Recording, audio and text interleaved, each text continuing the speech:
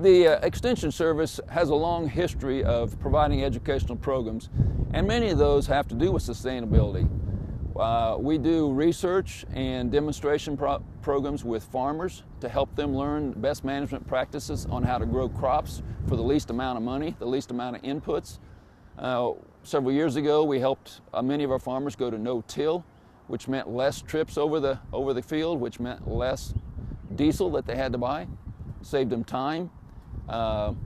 With our yards, we have the Kansas Green Yards program that started in this county and now has been accepted statewide, where people look at their yards and they have a little check sheet on what are they doing. Do they soil test and apply the appropriate amount of chemicals?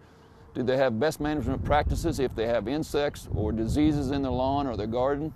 What are things they could do to save the water that hits their place and keeps it on their yard or their garden, using rain barrels and that type of thing?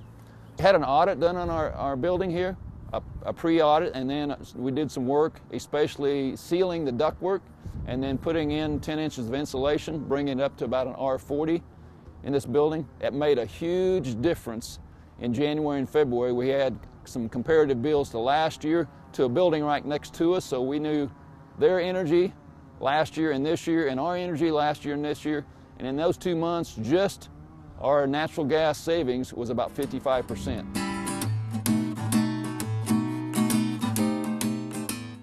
Eileen Horn came in, our sustainability coordinator for the county and city, came in. We talked about what are some things we could do around here that would create energy, save us money, which is taxpayer money, and be an educational program that we could share with our citizens.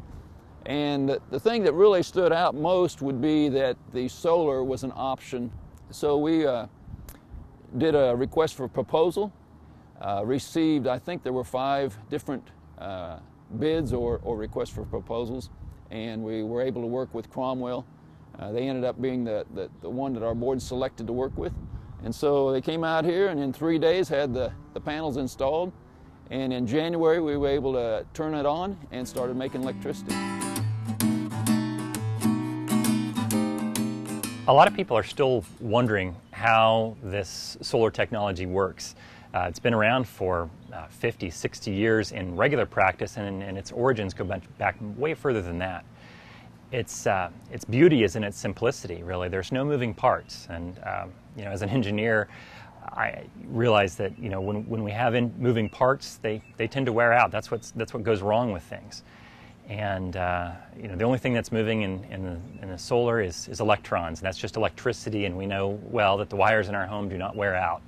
What happens with solar is sunlight hits the panel and excites electrons on the top layer. They want to go from the negatively charged to the positively charged back side of the panel, but they can't make a direct route because of the way the panel is manufactured, with a non-conductive middle part of that sandwich. So what the electricity ends up having to do is run through a circuit. The completion of that circuit is the flow of electricity. That's the generation of electricity. That's how it's made possible. Now, that electricity that's generated on the roof is the type of electricity we call DC power, or direct current. And we don't use that sort of power in our homes. We use AC power. So we have a device that converts the DC to AC power, and that's called the inverter. And it serves a couple of purposes. One is that conversion. The other is in the synchronization of the power that's produced on the roof with the grid. Whenever we have usable sun, that creates usable electricity on the building, that power is used first. Anything else that the building needs at all is used or pulled from the grid to the building. Any excess that's produced on the roof that the building doesn't need, it's pushed back onto the grid. So essentially you're using the grid as a giant battery bank. In both the city and the county, we have a climate action plan and a sustainability plan. And within those goals are goals to help us reduce our greenhouse gas emissions. So our projects have been focused primarily on energy efficiency and renewable energy as the fastest, most cost-effective ways to reduce our greenhouse gas emissions. What I love about this project in particular is that the staff at the Extension office really thought hard about a strategy, and what they did is they did energy efficiency first. So they did insulation projects, they did lighting retrofits, they did projects to make their building as efficient as possible so that they could size their solar photovoltaic panels appropriately. So it's a great, I think, example of that other buildings, both municipal buildings and commercial buildings could follow, which is reduce your energy use as much as you can, and then offset where you can with affordable free energy from the sun. Renewable energy really is the future. There's no doubt that not only here, but in Germany, if they're doing away with their nuclear power plants and going to renewable energy, it's certainly something that the world is looking at. And I'm very pleased that we're jumping on the bandwagon real early. And using it as not only an educational component, but also as cost savings for the taxpayers. The reason we're interested in renewable energy is that, in my opinion, the sun is free energy. And if we can capture that sun, why spend money to make it? Every year, people are spending more and more of their money on energy. So more and more of a fraction of what they're earning, what they have to work with in their business or their home or in their government budget is being spent on energy.